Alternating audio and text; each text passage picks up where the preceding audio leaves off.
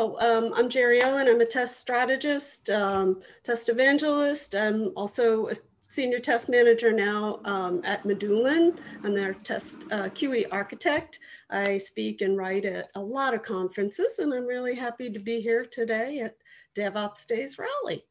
So let's go ahead and Peter sometimes does this presentation with me. So the agenda here is we'll talk a little bit about what digital transformation is.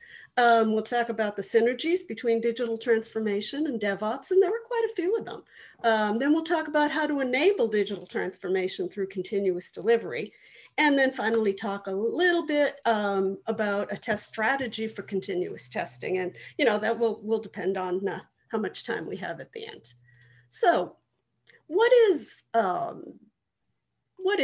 digital transformation? Well, it means a lot of things to a lot of people, but basically it's a fundamental shift in the way an organization approaches its business and operational processes by using technology to increase the focus on and improve customer experience, which increases business value.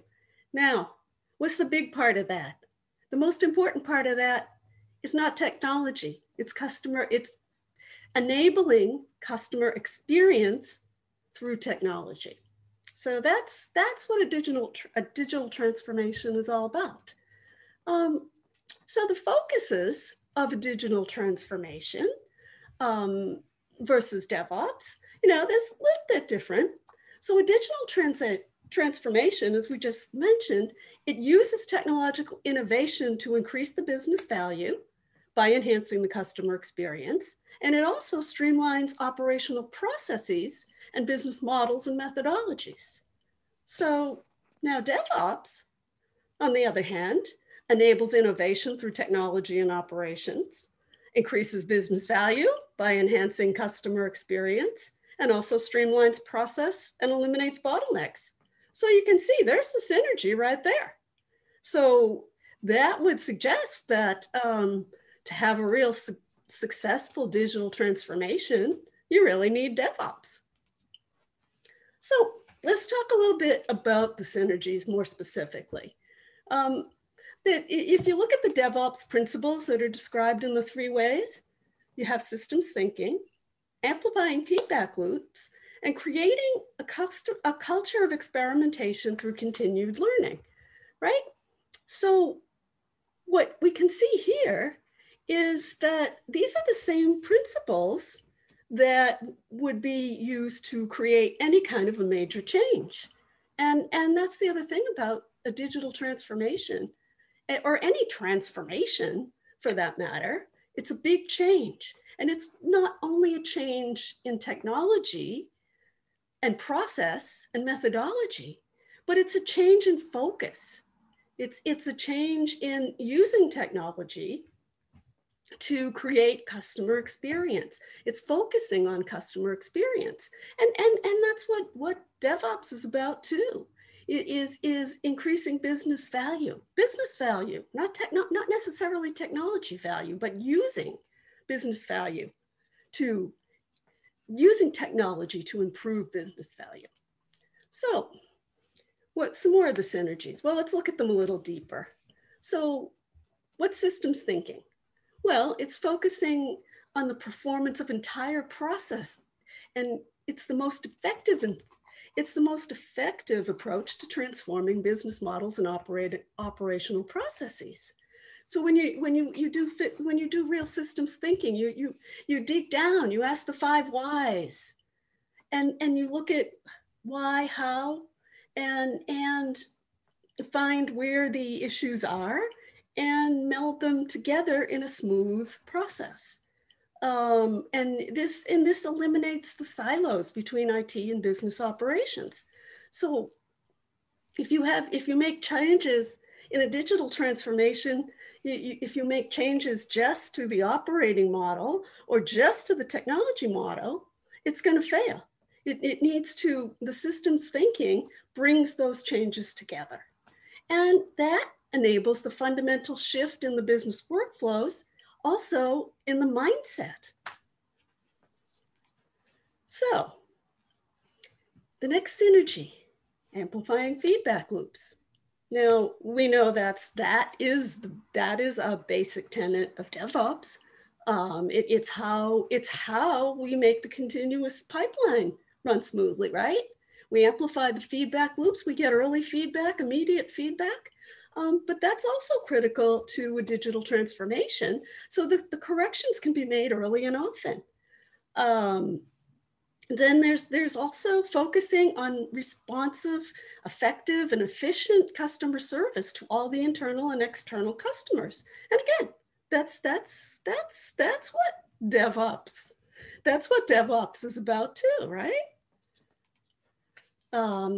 So then another synergy is creating a culture of continuous experimentation and learning.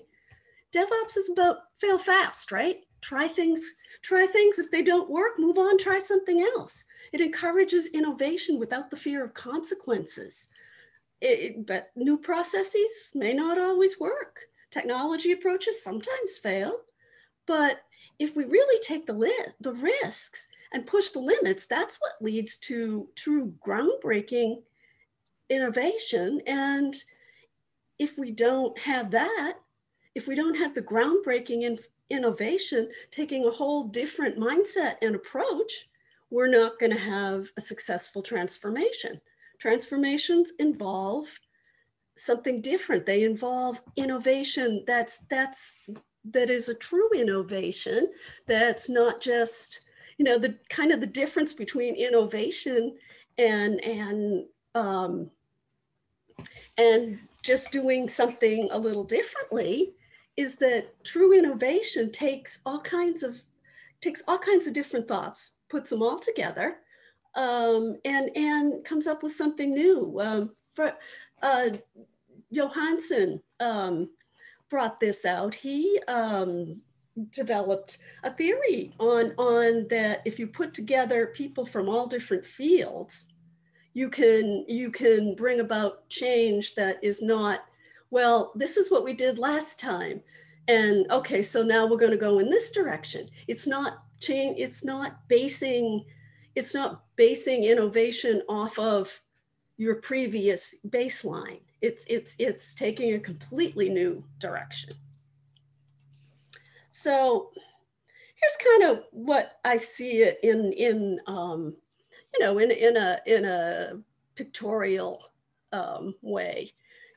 So you've got your business value, right? Your business value focus, your customer-centric focus. Within that, you have your tenets of systems thinking, leading continuous learning, and amplifying feedback loops. And then when you get in there, you've got your whole ideation, plan, deliver, implement, monitor, test, do, it's a continuous circle. And that's where DevOps is. So you can kind of look at it this way. DevOps sits within the digital transformation. Okay, so now, in order to have a digital transformation, continuous delivery, continuous integration, you have to have continuous testing. And the thing about continuous testing is it focuses on quality at every stage in the continuous delivery process. And quality is the core of a customer-centric focus. We manage the risk by increasing the effectiveness of our test processes. And of course, assessing and mitigating risk is the primary goal. Continuous testing is very critical because, as testers, and I'm a tester, I don't know how many other testers we have out in the audience, but when you think about it, who is responsible for quality? In my other presentation there, I usually ask at the beginning of the presentation for a show of hands. How many of you are developers? How many are operations folks? How many are systems analysts? How many of you are responsible for quality? Well, usually I'll ask the question at the beginning and I'll get a show of hands. Usually mostly the testers raise their hand. But at the end, what I try to show is that we are all responsible for quality. And in a digital transformation, that's even more critical, because our, as we have to, as testers, be the guardians of the company's reputation. And the way we do that is being the champion of the customer. So in a way, we also have to enable digital transformation through continuous testing. So how do we do that? Well, we want to look at establishing a safety net that helps the DevOps team protect the user experience. That's the early feedback, the automation, having stable test environments, integrating seamlessly in the software delivery pipeline and the DevOps tool chain. I mean, I don't see really how you can have DevOps without continuous testing. And that delivers the actionable feedback that's appropriate for every stage in the pipeline. It's something new. You know, we're not testing at the end of each sprint anymore, or the old waterfall testing after development. It's a transformation. And the customer focus enables the digital transformation. So what are the components of the test strategy? Well, we need to streamline the test processes. We need to champion team responsibility for quality, and that's probably the most important one. We need to increase velocity and improve quality, test throughout the build and delivery pipeline, implement the automated checkpoints, shift left in both functional and non-functional, and shift right by implementing continuous monitoring and testing in production. So how do we increase the effectiveness of our test processes? Well, the main part of that is optimizing the, everybody says, oh, test automation. Yes, but before you can automate your tests, you should optimize your tests. Otherwise, like some of my clients, I had one organization, and they were moving from Agile to DevOps. They had a regression suite, an automated regression suite that ran 2 weeks. That's not going to work. You need to make sure that the tests are, and you need to optimize the test cases. You need to make sure they're functioning and they're focusing on the functionality they're validating. They need to be simple, because the more complex the test, the more effort you're going to have to validate the script itself. And even though you can use service virtualization to fill in for missing components, which a lot of times we do, try to keep the tests as independent as possible. Now, optimizing the test suites. Well, when you're putting together a regression test selection, the first thing you got to realize is it's an ongoing process.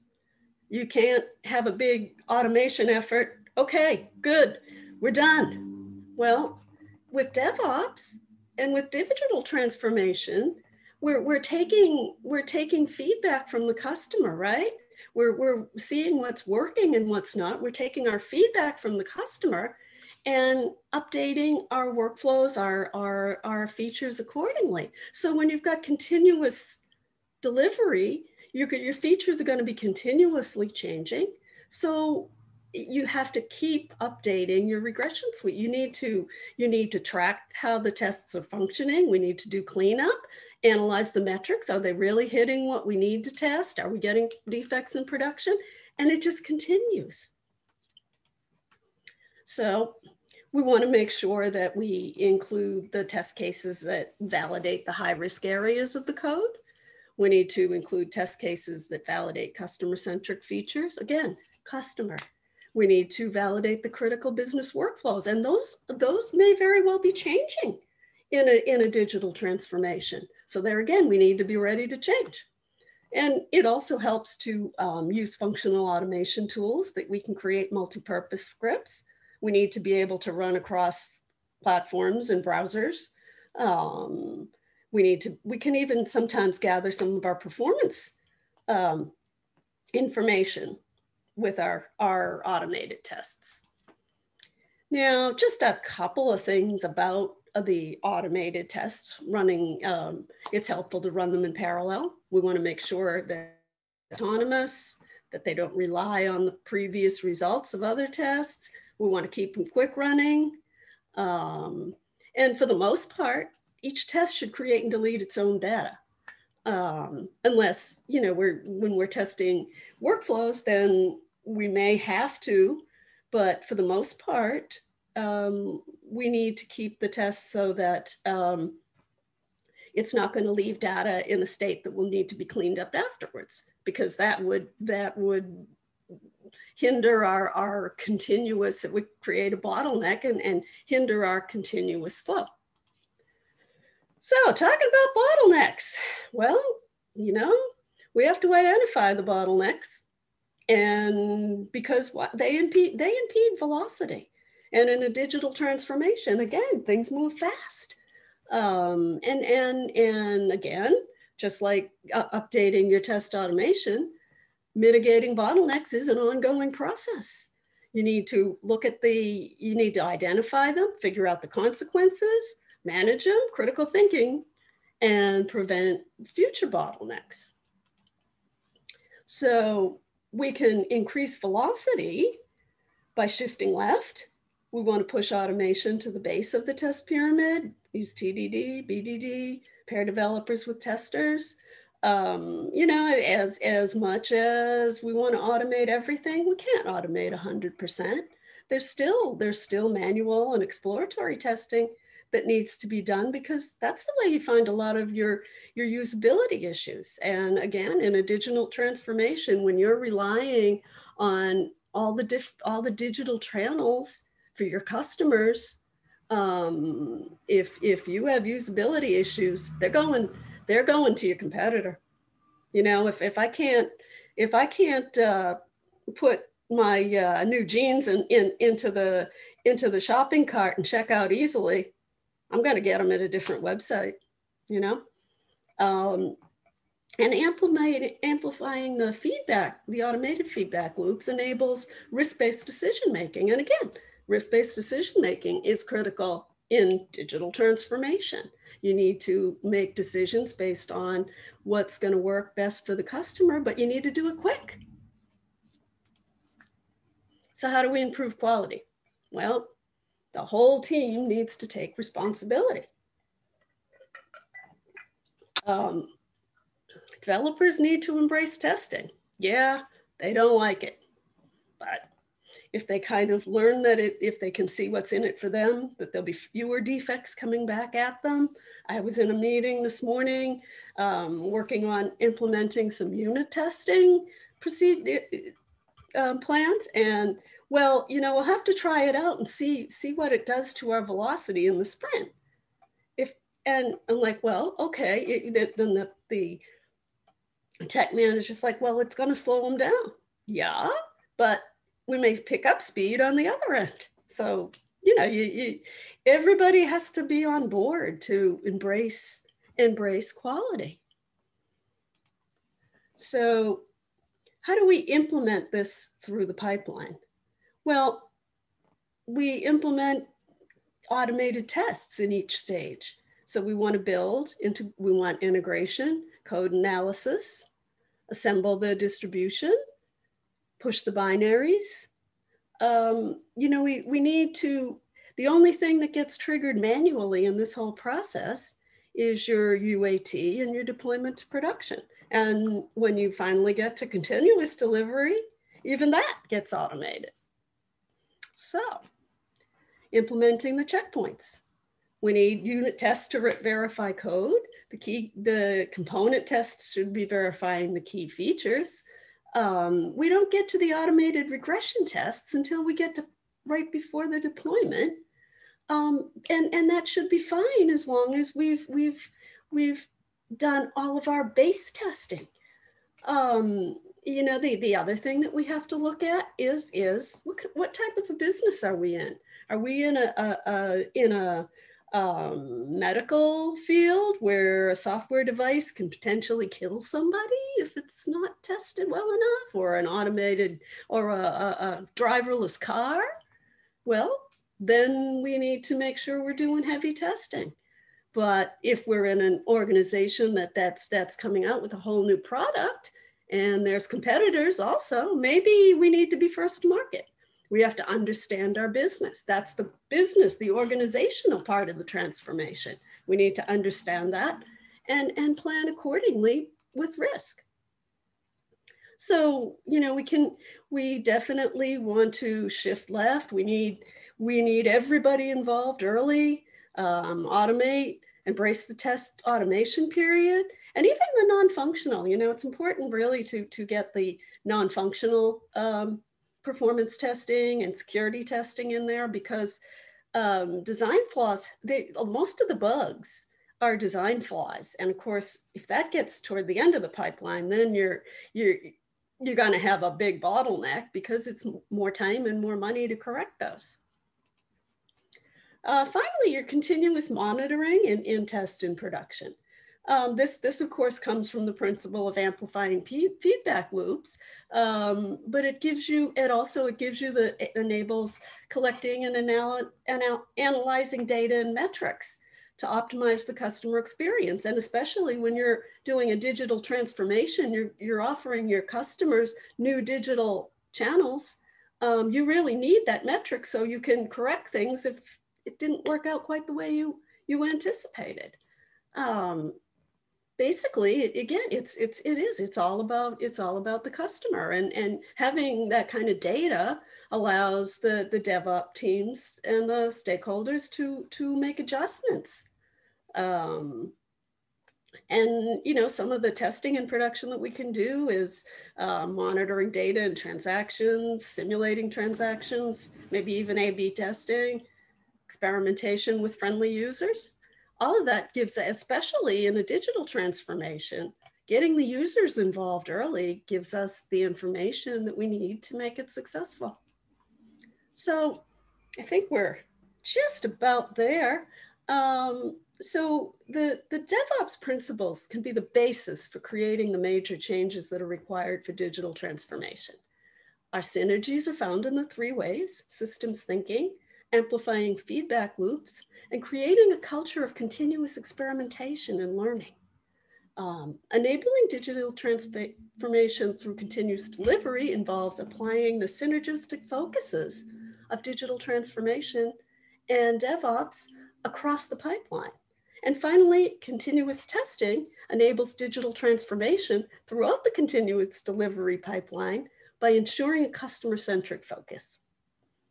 So, have a few little references here, and I have really enjoyed being here with you.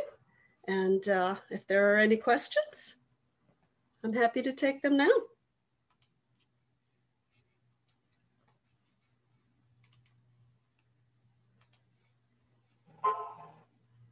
All right, thanks, Gerie. Looks like we do have a little bit of Q&A here. Trying to figure out how to get back to, oh, maybe I need an escape, right? There we go. You can look at these, you can look at these in the Q&A if you want to, or I'll just go ahead and pose the first question from you. Jean-Marcel asks, what do you think of tools like TestRail? So, Gerie, do you have any experience with tools like TestRail? TestRail, oh boy. Sounds like the answer is yes, so go for it. Yeah, you know, I think, yeah, it's a good tool. There are tons of test management tools out there, and I think it's important to have a test management tool, because a lot of, well, like Jira, if you're using Jira, you don't have the functionality within Jira itself to manage your testing, manage your test cases, get your execution metrics. And so Jira, there's all of your test tools, including TestRail, they all have a Jira plugin. So I would say, you know, if you want to if you're using Gerie, definitely get a plug-in. The one tool that I've noticed that Rally actually has a pretty good test management in it. But yeah, I think you do need a test management tool.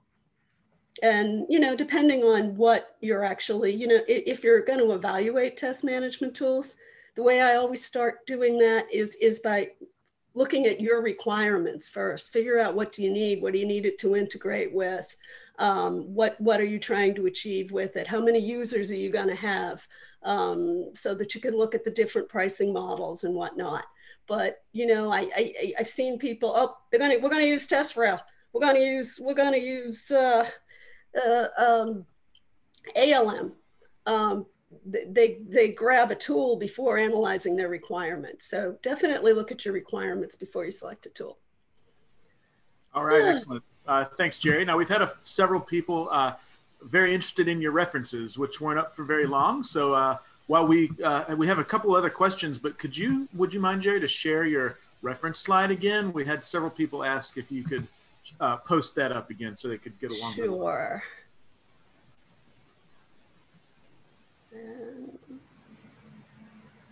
There we go. So, but I'm not gonna be able to read. Okay, I'm not gonna be able to read the questions now.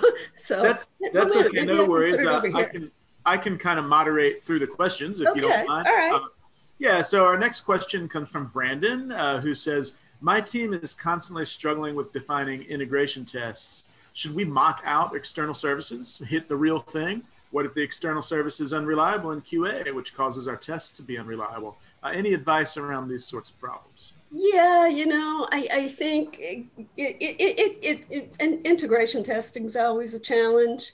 If it's always best to use the real thing, but I think if you can, again, shift left, mock out the services, use service virtualization. If you need to spin up environments, okay, there is going to be some unreliability, but you need to balance that against the early feedback that you really need with DevOps. Amen to that. Excellent. Appreciate that. And then we have one more question here in the chat. Javier asks, a few tools such as BlazeMeter, an open source tool, and SmartBear that are focused on continuous testing. Do you have any other suggestions for continuous testing tools? Well, you can really use whatever tools you want. I mean, I think pretty much most of the vendors now are trying to gear their tools to a light touch.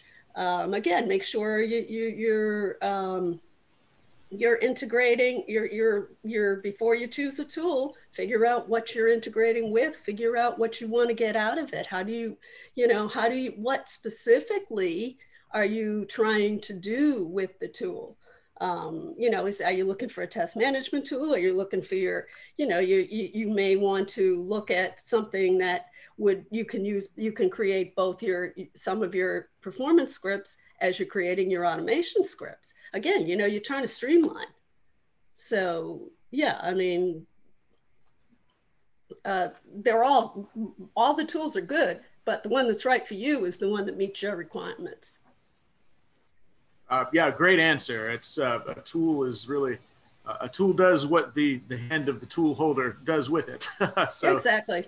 It's really what you need to achieve with your tests, and really, I'd say more importantly, the just meeting the requirement of the need for continuous testing, which you can, really use any number of tools for. Doesn't have to be a COTS or off-the-shelf tool either. I'd just add that. I mean, there may be something you have that, you can roll your own or whatever, but great answer. All right, we have another question or two here. We have just 1 or 2 more minutes for questions. Michael asks, we have a 10-year-old product with 15-year-old code and 0 automated tests. There's pressure for a complete rewrite. Can you suggest how to put pinning tests or characterization tests around legacy code to do testing against new quote-unquote rewrite? Well, there again, I think what you need to do is focus on the customer. You know, how is the rewrite going to happen? Understand the background of it. You know, are your workflows going to change? Are you rewriting it, or are you going to use a SaaS tool? You know, you have to look at the requirements to figure out how you're going to plan your tests around it. I think one of the other speakers wanted to say something on that one too. I thought I saw something pop up here.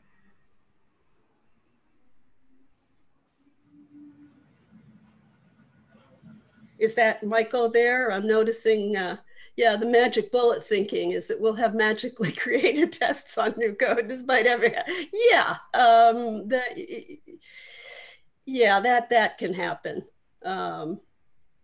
But you want to just, again, when you're, you know, whatever code, whether it's legacy code that you're rewriting, whether it's something totally new, you want to focus your testing on the critical functionality, the code, the most complex code, and the customer. How do you break magical thinking? Oh, wow. Well, yeah, training is helpful. Dojos are good because you get that collaboration.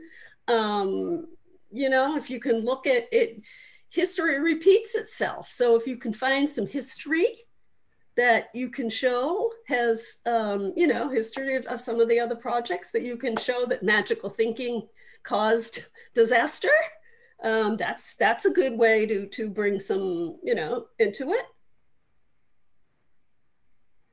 Yeah. And you know, there again too, you've got all your, you know, your heuristics, the biases, the planning fallacy, and all that. So you want to try to, you know, avoid those.